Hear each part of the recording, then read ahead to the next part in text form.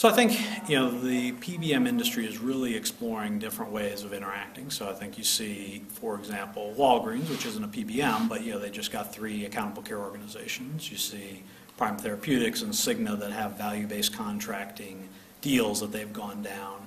As I talked about in my presentation, MedImpact, looking at some data integration. You see Humana Pharmacy doing some things around how to look at diabetics, how to work with Walmart from a grocery and health perspective. So I think you see everybody trying things to better understand the consumer longitudinally, how to engage them around their disease, and really take advantage of this whole focus on care or population health management.